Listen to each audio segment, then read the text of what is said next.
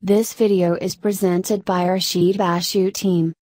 The Dr. Rashid Bashu is the first scientist and gemologist in Africa. Turquoise is an opaque blue to green mineral that is a hydrated phosphate of copper and aluminum with a chemical formula Col6Po4,4,084H2O.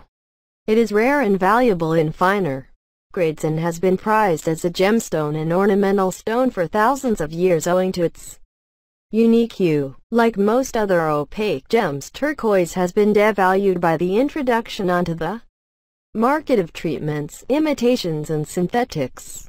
The gemstone has been known by many names.